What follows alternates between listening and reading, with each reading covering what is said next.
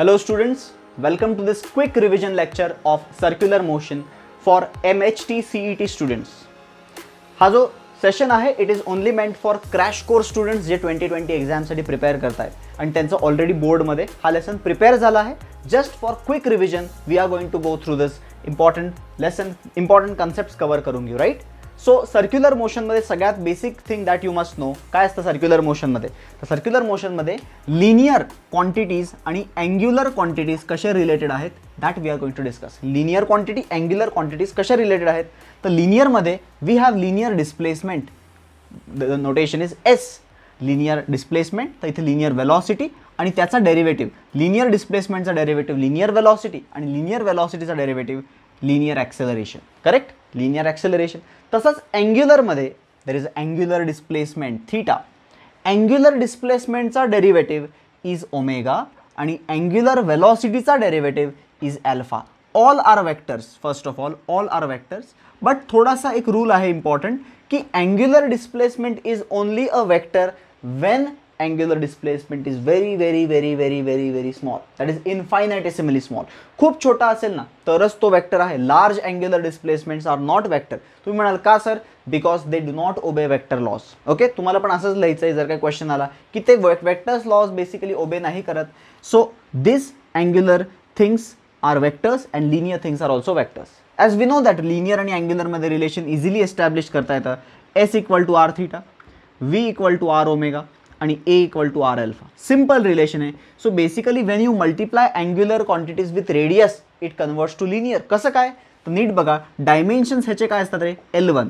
ह्याचं डायमेन्शन ह्याचं काय असतं L1 T-1 आणि याचं काय असतं L1 T-2. बट अँग्युलरमध्ये डायमेन्शन्स विचारले ना तर हा डायमेन्शनलेस असतो.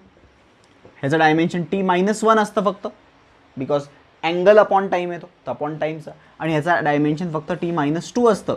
सो ह्याच्याकडे तिन्हीकडे लेंथ मिसिंग आहे. सो लेंथ द्यावी लागेल त्याला. सो कशी दिली लेंथ, रेडियसने मल्टिप्लाय करून we give it length. So multiply केल्यावरती we get the relation. This is scalar relation. But ह्याला वेक्टरमध्ये पण कन्वर्ट करू शकतो and the vector relation is delta S bar is delta theta bar cross R bar.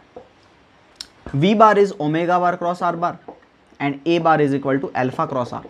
Very important thing that you must note over here की मी हे जे acceleration लिहिलं नाही तर लिनियर, ते टँजेन्शियल ॲक्सेलरेशन असतो. That acceleration basically results in to increase in the speed of the particle. This is tangential acceleration, tangential velocity, tangential displacement. हे सगळं टँजेन्शियल आहे. मग हे सगळं कसं आहे, हे सगळं आहे ॲक्शियल म्हणजे along axis. All angular quantities R ॲक्शियल, all linear quantities R tangential. या पर्टिक्युलर 6 क्वांटिटीजमधले दोज 3 आर ॲक्शियल म्हणजे along the axis they are, and all these 3 R tangential, they are along the tangent. So कुठल्याही सर्क्युलर मोशनमध्ये एस, समजा हा circular मोशनचा plain आहे तर S bar, V bar, A bar will be tangential. कधी पण लक्षात ठेवा एस बार जो असतो एस बार त्याच्या अलॉंगच व्ही बार असतो. बट ए बार जो असतो ना tangential acceleration, it could be along velocity और it could be opposite to velocity. It could be with velocity और ऑपोजिट टू वेलॉसिटी. कसं काय तर if the speed is increasing, fast होतोय तो 5 मीटर पर सेकंड, 6, 7, 8, 9, 10 तर it is with velocity. If it is opposite to velocity म्हणजे काय 5, 4, 3, 2, 1 slow down होतोय जर काही particle, then it is opposite to velocity. But still it is tangential, along tangent आहे. इथे गेल्यावरती इथे अलॉंग टँजेंट, इथे गेल्यावरती इथे अलॉंग टँजेंट. सो हे सगळे वेक्टर्स टँजेन्शियल आहेत. हे सगळे कसे आहेत ॲक्शियल. म्हणजे काय, if particle is revolving in anti clockwise sense delta theta bar is outside, omega is also outside. हे दोन्ही कसे द्यायचे, right hand thumb rule. Anti क्लॉकवाईजला out, क्लॉकवाईजला in. But अल्फाला right hand thumb rule नाही देत आपण. अल्फा 80 सारखाच बिहेव करतो. Alpha is with omega, it is with omega if omega is increasing. Alpha is opposite to omega if omega is decreasing. म्हणजे particle slow होत असेल ना तर अल्फा असेल, it will be opposite to omega.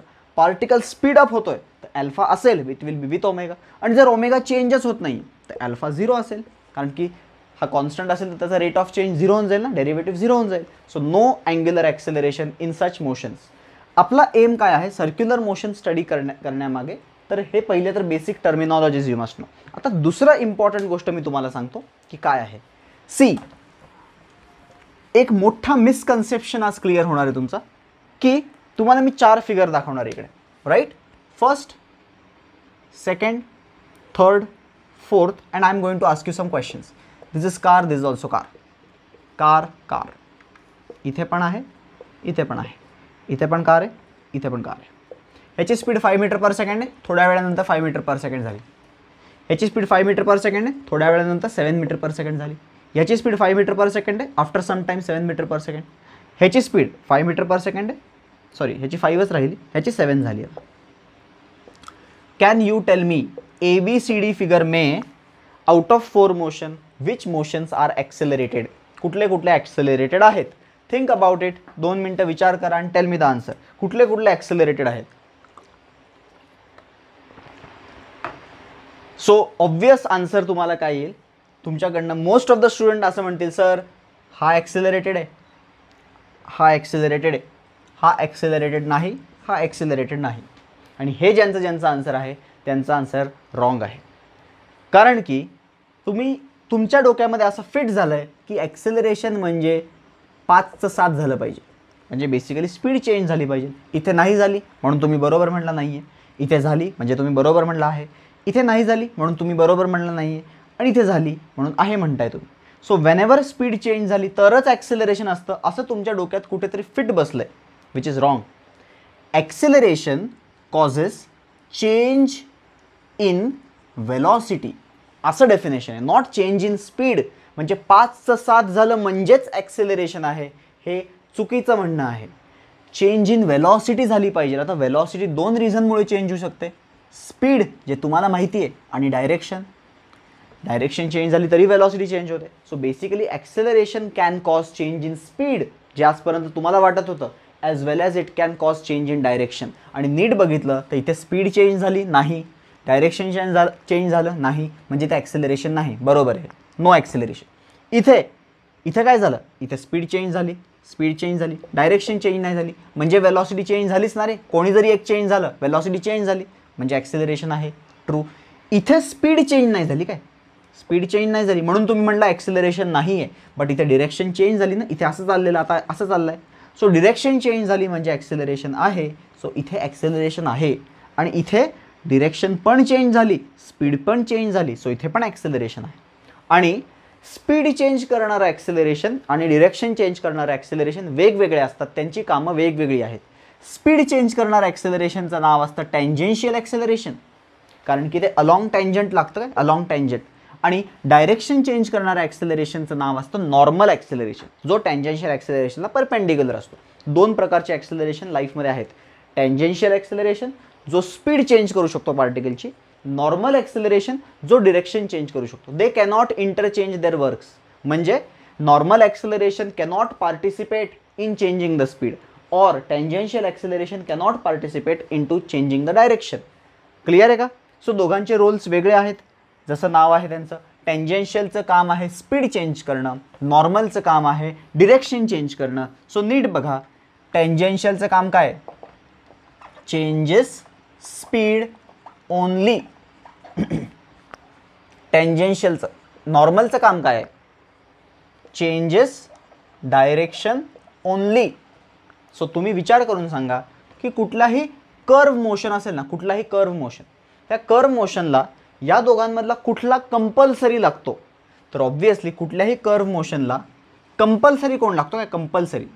तर ह्याच्यात compulsory direction change होती, compulsory direction change होती ना, म्हणजे कंपल्सरी डिरेक्शन चेंज करणारं ॲक्सेलरेशन लागणारच आहे, त्याचं नाव आहे नॉर्मल. हां, मग टँजेन्शियल असेल नसेल ते डिपेंड करू शकतो, कारण की समजा कॉन्स्टंट स्पीड आहे 5 मीटर पर सेकंड, 5 मीटर पर सेकंड, 5 मीटर पर सेकंड, म्हणजे स्पीड चेंजेस नाही झाला. सो टँजेन्शियल नसेल तरी चालतो. सो टँजेन्शियल नसेल, नॉर्मल असेल, अशा मोशनमध्ये डिरेक्शन चेंज होते, स्पीड चेंज नाही होत. जर टँजेन्शियल असेल, नॉर्मल नसेल, तर अशा मोशनमध्ये स्पीड चेंज होते, डिरेक्शन चेंज नाही होत, म्हणजे हा स्ट्रेट लाईन मोशन बनून जातो.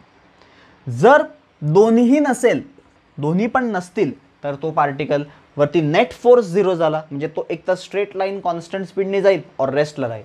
आणि दोन्ही असले तर स्पीड पण चेंज होईल आणि डिरेक्शन पण चेंज होईल. सो आत्ता सध्यासाठी सिन्स आपल्या लेसनचं नाव सर्क्युलर मोशन आहे, तर सर्क्युलर मोशनमध्ये जर आपण बघितलं तर या दोघांमधला कुठला कंपल्सरी रिक्वायर्ड आहे, तर कंपल्सरी रिक्वायर्ड ॲक्सेलरेशन जो आहे ना, तर तो डिरेक्शन चेंज करणारा ॲक्सेलरेशन असला पाहिजे, कारण की त्याने डिरेक्शन चेंज केले पाहिजे. डिरेक्शन चेंज होते ना, सो तो टँजेन्शियलला परपेंडिक्युलर असतो म्हणून नॉर्मल नाव आहे. सो तो कधी पण कसा असतो, टँजंटला perpendicular.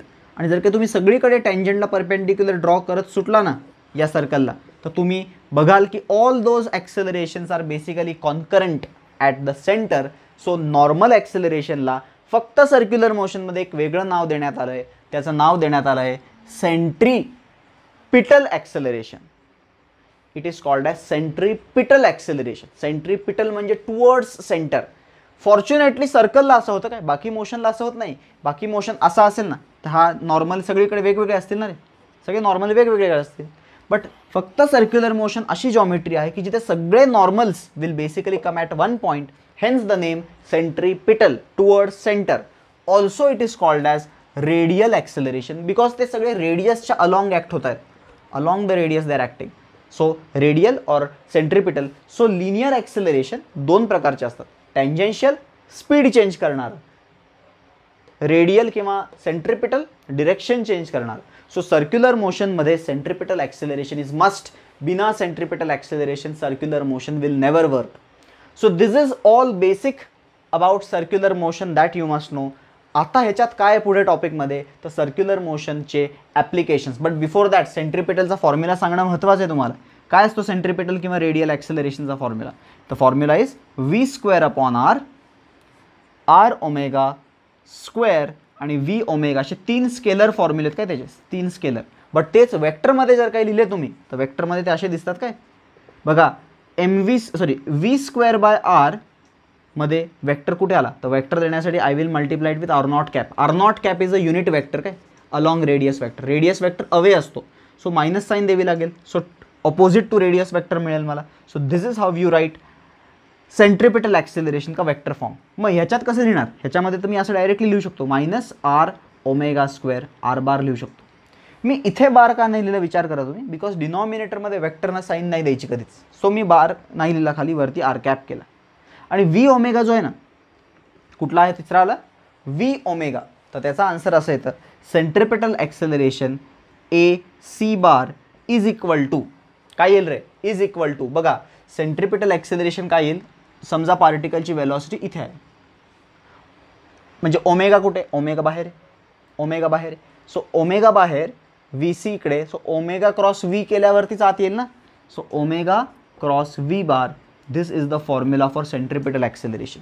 सेंट्रीपिटलचे vector form, scalar form, बाकी सगळे relations you must know to solve basic. You must have this basic knowledge about circular motion, so we can jump on to the applications of circular motion, right? So we will move to the applications of circular motion now. Okay, so applications of circular motion मध्ये सगळ्यात पहिला point आहे car moving on a horizontal curved road. Horizontal curved रोडवरती जेव्हा car move होते तेव्हा कोण centripetal force provide करतो, त्याचा फॉर्म्युला आपल्याला माहिती आहे. Centripetal force is provided bye μmg, that is frictional force. हे सॉल्व करून आन्सर काय येतं, √μrg. आता हा फॉर्म्युला सगळ्यांना पाठ करायचा आहे. हा हॉरिझॉन्टल कर्व्ड रोडसाठी फॉर्म्युला काय. हॉरिझॉन्टल वर्ड इम्पॉर्टंट आहे, म्हणजे आडवा हॉरिझॉन्टल रोड. हॉरिझॉन्टल रोडवरती कारला टर्न मारायचं आहे, तर हा फॉर्म्युला व्हॅलिड आहे. आता या फॉर्म्युल्यामध्ये लिमिटेशन आहे. जर मला फास्ट जायचं असेल ना, ही मॅक्सिमम स्पीड आहे, ह्याला म्हणतात maximum safe speed for skidding. सटकण्यासाठी ह्याच्या स्पीडपेक्षा कमी असेल तर तुम्ही सटकणार नाही त्या रोडवर.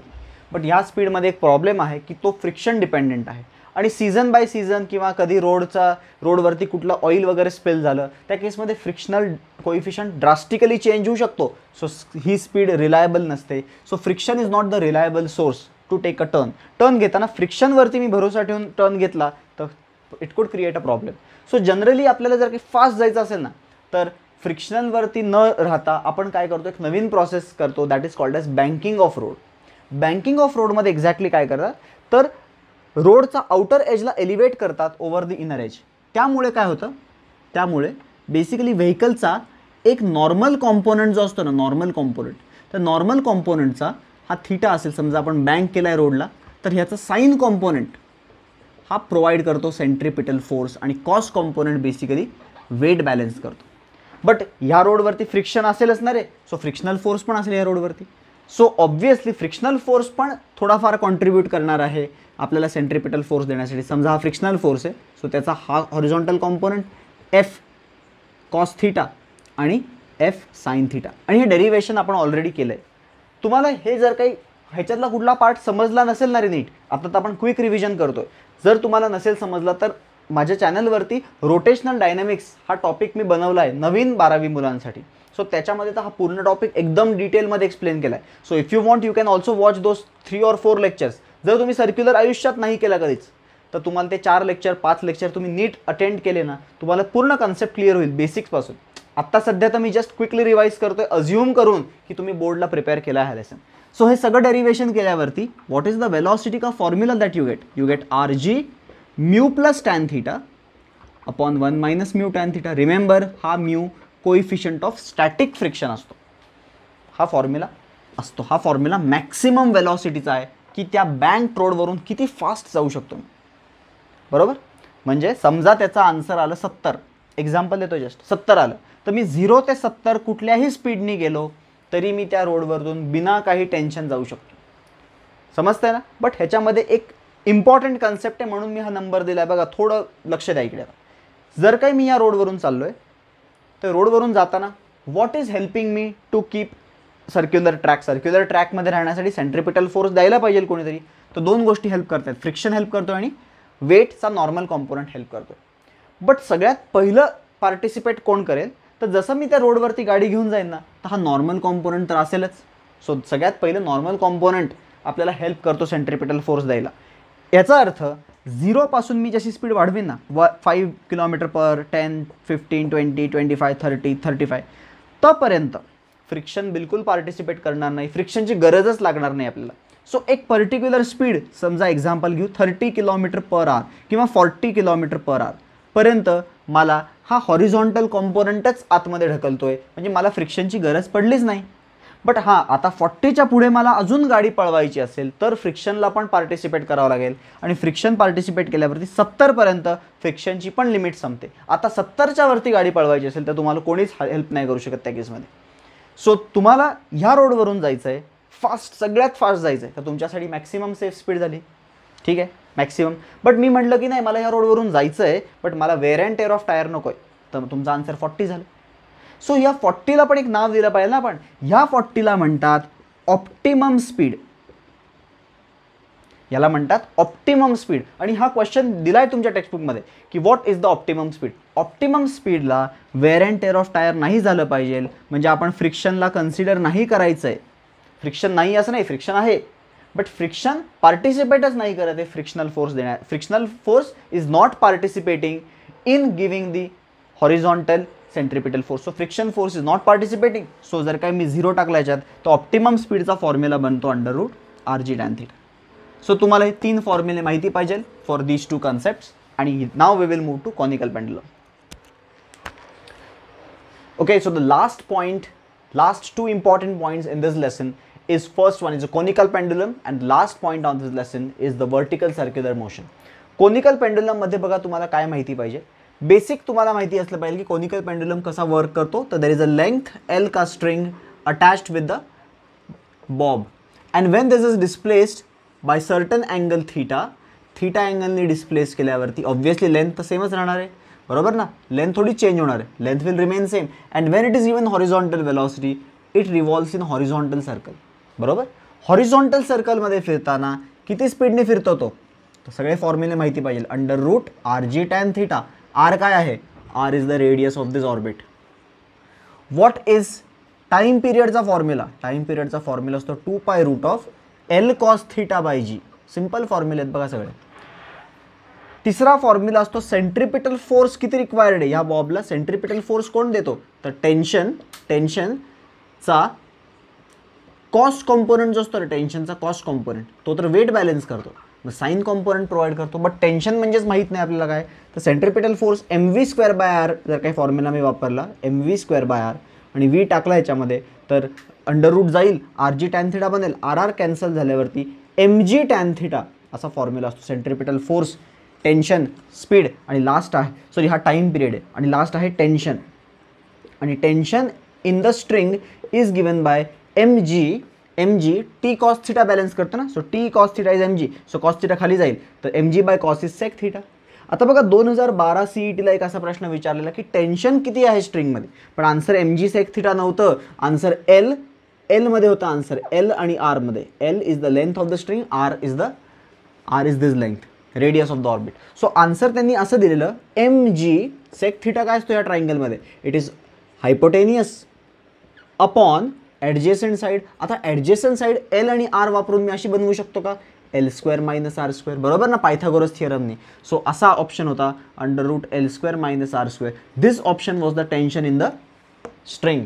हे नव्हतं mention M G sec theta, but तुम्हाला ऑब्व्हियसली बनवता आलं पाहिजे पटकन की एम जी सेक थिटा नाही आहे, मग इन टर्म्स ऑफ एल आणि आर दिलं आहे, तर quickly sec theta is hypotenuse upon ॲडजेसंट टाकून आन्सर आलं, right. So these R basic फॉर्म्युले from conical pendulum that you must know. Last राहतो वर्टिकल सर्क्युलर मोशन. आता वर्टिकल सर्क्युलर मोशनमध्ये काय तुम्हाला माहिती पाहिजे बघा, मी एकदम इम्पॉर्टंट टर्म्स तुम्हाला सांगणार आहे, इम्पॉर्टंट फॉर्म्युले तुम्हाला सांगणार आहे. वर्टिकल सर्क्युलर मोशन होण्यासाठी मिनिमम स्पीड रिक्वायरमेंट काय असते, तर minimum speed requirement at the bottom is under route 5 GL minimum. ही ह्याच्यापेक्षा जास्त असेल तर चालेल, यापेक्षा कमी असेल तर नाही चालणार सर्क्युलर मोशनला. रूट 5 GL वरती जसं जाईल तो तसं स्पीड कमी होणार आहे, रूट 3 GL आणि इथे गेल्यावरती रूट GL. सो ह्या स्पीड्स आहेत स्पीड्स ॲट लोएस्ट, मिडवे आणि टॉपमोस्ट पोझिशन. दिस R called age critical speeds. या स्पीड्सपेक्षा कमी स्पीड दिली आपण तर पार्टिकल सर्क्युलर मोशन करूच शकत नाही. सो वर्टिकल सर्क्युलर मोशनमध्ये अजून काय माहिती पाहिजे तुम्हाला, यू मस्ट नो की tension at lowest minus tension at highest हा 6 mg असतो. इररिस्पेक्टिव्ह तो क्रिटिकल आहे का नॉर्मल वर्टिकल सर्क्युलर मोशन आहे. कुठल्याही वर्टिकल सर्क्युलर मोशनमध्ये लोएस्ट पॉईंटचं टेन्शन आणि हायेस्ट पॉईंटच्या टेन्शन मधला डिफरन्स किती असतो, 6 mg एवढा असतो. Tension at any general पोझिशनचा formula आहे mv²/r. मी तुम्हाला विचारलं ना कुठल्याही पॉईंटला टेन्शन किती आहे रे बाबा, तर कोणत्याही पॉईंटला टेन्शन किती असतं, mv²/r centrifugal force plus mg वेटचा कुठला कॉम्पोनंट, कॉस्ट कॉम्पोनंट. सो हा जनरल फॉर्म्युला ऑफ टेन्शन आहे. Tension at any point is mv²/r plus mg cos theta, wear v is the velocity at that point, त्या पॉईंटची velocity. आणि normally vertical circular मोशनमध्ये कुठल्याही दोन point बरोबर deal करताना we can consider total energy is constant through out. हे concept वापरून you can solve many questions related to vertical circular motion. Vertical circular मोशनमध्ये त्याचे ॲप्लिकेशन्स जेव्हा आपण स्टडी करतो ना, जसं की बकेटमध्ये पाणी घेतलं आणि गोल फिरवलं आहे वर्ल्ड इन वर्टिकल सर्कल, तर मग वरती किती स्पीड पाहिजे, तर वरती रूट GL स्पीड पाहिजे मिनिमम. त्याच्यापेक्षा जास्त असेल तर चालेल, कमी नाही चालणार. सो ह्याचे ॲप्लिकेशन्स बरेच आहेत. बकेट फिरवली, मग कार एका स्पीड ब्रेकरवरून चालली आहे किंवा व्हेकल एका स्पीड ब्रेकरवरून चालला आहे, तर कितीच्या स्पीडने गेला पाहिजे तो, तर इथं उलटं असतं. इथे तो रूट GL पेक्षा कमी स्पीडने गेला तर तो उडून नाही जाणार, म्हणजे तो कॉन्टॅक्ट मेंटेन करेल. ओके, सो ह्याला म्हणतात ओव्हरब्रिजवाले क्वेश्चन्स, राईट. ह्याला ओव्हरब्रिजवाले क्वेश्चन म्हणतात. ओव्हरब्रिजवरून जेव्हा व्हेकल जातो ओव्हरब्रिजवरती, तर ओव्हरब्रिजवरती काय असतं बघा, व्हेकलचं वेट खाली असतं पण सेंट्रीफ्युगल फोर्स वरती असतो. सो जर खूप फास्ट गेला तो, तर सेंट्रीफ्युगल फोर्स वाढेल आणि वेटपेक्षा जास्त होऊन जाईल, गाडी आता वरती म्हणजे हवेत जाईल, राईट. सो कधीपर्यंत गाडी कॉन्टॅक्टमध्ये राहील रोडच्या, जोपर्यंत mg हा सेंट्रीफ्युगल फोर्सपेक्षा जास्त आहे ऑब्व्हियसली. जोपर्यंत mg खालचा वेट वरच्या फोर्सपेक्षा जास्त असेल तोपर्यंत it will stay on the ground. म्हणजे हे सॉल्व्ह केल्यावरती काय येतंय, mm गेला rg greater than equal to v square, म्हणजे rg चा route should be less than v. So velocity should be less than route GR पेक्षा कमी स्पीडने जायला पाहिजे, तरच तुम्ही या ओव्हरब्रिजवरून जाऊ शकता. ओव्हरब्रिजच्या क्वेश्चनमध्ये कधी नॉर्मल रिॲक्शन पण विचारतात, तर नॉर्मल रिॲक्शनचा फॉर्म्युला वेगळा असतो. इथे मोठा फोर्स mg असतो, mg मायनस mv²/r असा फॉर्म्युला असतो, लक्षात ठेवा. दिस is the formula mg minus mv²/r for overbridge. आणि तेच अंडरब्रिजचा क्वेश्चन कधी विचारतात, असं खालून जाणारी गाडी, त्या केसमध्ये mg खालीच असणार ना अंडरब्रिज हा, आणि सेंट्रीफ्युगल फोर्स पण खाली असणार. सो नॉर्मल रिॲक्शन इथे काय असणार आहे, normal reaction will be mv²/r plus mg. So overbridge, underbridge, बकेटवाला question, त्यानंतर स्पियर ऑफ डेथचा, तो व्हेकल ट्रॅव्हल करतो, हे सगळे क्वेश्चन्स वर्टिकल सर्क्युलर मोशनवरती बेस्ड आहेत. क्वेश्चन्स फार सिम्पल असतात, बेसिक तुम्हाला व्हॅल्यूज माहिती पाहिजे. बेसिक फॉर्म्युले जे दिले टेक्स्टबुकमध्ये ते माहिती पाहिजे. आणि हे सगळं झाल्यावरती सर्क्युलर मोशनचा लास्ट इम्पॉर्टंट पॉईंट जो आहे दॅट इज कायनेमॅटिकल इक्वेशन्स. सगळ्यांना वाटतं की आम्हाला कायनेमॅटिकल इक्वेशन्स येतात, बट सर्क्युलर मोशनमध्ये बघा आपण ऑलरेडी मेकॅनिक्समध्ये स्टडी केले आहेत. How many कायनेमॅटिकल equations do we know? We know standard 3 कायनेमॅटिकल equations. V is equal to you plus AT, बरोबर. S equals to UT plus half AT square, V square U square two AS. तसंच हेच अँग्युलरमध्ये लिहायला गेलो तर omega final is omega initial plus alpha T. दुसरा काय येईल? Theta, linear डिस्प्लेसमेंटला थीटाने replace करणार, is equal to omega initial T, आणखी इनिशियल वेलॉसिटी तिथे angular initial velocity plus half alpha T square. आणि लास्ट काय येणार? Omega final square is equal to omega initial square plus 2 alpha theta. But हे 3 equation तर एवढे interesting नाही आहेत जेवढा चौथा इक्वेशन आहे. तुम्ही म्हणाल सर चौथा कुठून आला? तर मी तुम्हाला 4th कायनेमॅटिकल इक्वेशन देतो. S इक्वल्स टू, बघा ह्या इक्वेशनमध्ये U आहे, A आहे, या इक्वेशनमध्ये U आहे, A आहे, या इक्वेशनमध्ये पण U आहे, A आहे. मग इथे कोण नाही आहे रे? S U V A T 5 गोष्टी असतात. आउट ऑफ दीज 5 थिंग्स फर्स्टमध्ये कोण ॲबसेंट आहे? S ॲबसेंट आहे. सेकंडमध्ये कोण ॲबसेंट आहे? सेकंडमध्ये आहे V ॲबसेंट. थर्डमध्ये कोण ॲबसेंट आहे? थर्डमध्ये आहे टाईम ॲबसेंट, टाईम नाही आहे. तसं मी 4th इक्वेशन बनवणार आहे ज्याच्यामध्ये acceleration is not absent, sorry acceleration is not present. So बिना ॲक्सेलरेशनचा इक्वेशन असतो U plus V/2 into T. तो इथे कसा दिसतो बघा, theta equals to omega initial plus omega final bye 2 into T. This is basically the formula that you can use. आणि ह्याच्यातनं एक शॉर्टकट बनतो. 2 पाय कॉमन काढू शकतो ना आपण ओमेगा इनिशियल ओमेगा फायनल म्हणून. 2 पायने डिवाइड केलं ना मी, सो थीटा बाय 2 पाय खाली आल्यावरती तो असा बनेल frequency initial plus frequency final bye 2 into time. तुम्हाला थीटा बाय 2 पाय देणार आहे. हे काय नक्की? Number of रेव्होल्युशन्स. तुम्ही जो क्वेश्चन 3 मिनिटामध्ये सॉल्व्ह करतो तुमचा 3 सेकंदात सॉल्व्ह होणार आहे. काय होणार आहे क्वेश्चन बघा. क्वेश्चन असा विचारतात तुम्हाला की there is a fan is revolving at 20 hertz. 20 हर्ट्सच्या स्पीडने फॅन फिरतोय आणि नंतर तो शेवटी जाऊन स्टॉप होतो. स्टॉप, तर या प्रोसेसमध्ये हा स्टॉप झाला 30 सेकंड्समध्ये, 30 सेकंडमध्ये जाऊन तो थांबला. तर त्यांनी किती रेव्होल्युशन्स केले बिफोर स्टॉपिंग? तर तुम्ही विचार करा, तुम्ही सॉल्व्ह करण्याचा प्रयत्न करा. तुम्ही मला सांगा किती वेळ लागतोय आणि तो वेळ तुमचा कमी होईल if you use this formula. काय फॉर्म्युला आहे? इनिशियली त्याची फ्रिक्वेन्सी किती आहे? 20. फायनली फ्रिक्वेन्सी किती झाली? स्टॉप म्हणजे 0 अपॉन 2. 20 प्लस 0/2 इंटू किती टाईममध्ये झालं आहे? 30 सेकंड्समध्ये. सो हे 20/2 इज 10, 10 इंटू 30, 300 रेव्होल्युशन्स. सिम्पल, 300 रेव्होल्युशन्स त्यांनी मारले आणि थांबला फॅन. हा क्वेश्चन तुम्ही नॉर्मल मेकॅनिक्स 3 इक्वेशन वापरून करायला गेला ना, खूप वेळ लागेल तुम्हाला. सो हे तुम्हाला इक्वेशन्स माहिती पाहिजे. मी तुम्हाला 5वा इक्वेशन देत नाही बसत, त्याची काही यूज नाही. अजून एक इक्वेशन आहे ॲक्च्युली ज्याच्यामध्ये U नाही आहे, इनिशियल वेलॉसिटी नाही आहे, पण त्याची काही गरज नाही. हे 4 इक्वेशन्स तुम्हाला माहिती असले पाहिजे, especially the 4th one. Correct? So this is all about circular motion. जर तुम्हाला अजून डिटेलमध्ये एक्सप्लेनेशन हवा असेल ह्या पर्टिक्युलर लेसनचं तर तुम्ही रोटेशनल डायनॅमिक्स म्हणून मी 11वी नवीन 12वीच्या मुलांसाठी टॉपिक अपलोड केला आहे. You can have a look at those first 4 or 5 lectures. तुम्हाला पूर्ण सर्क्युलर मोशन विथ कन्सेप्ट पूर्ण डिटेलमध्ये कळेल. Okay, I will attach the link of this particular video जो रोटेशनल डायनॅमिक्सचा व्हिडिओ आहे, प्लेलिस्ट आहे बेसिकली जी, त्याचं मी लिंक डिस्क्रिप्शनमध्ये अटॅच करतो. So you can find that link in the description and watch the video. Okay, so thanks for watching this video. We will meet in the next video now.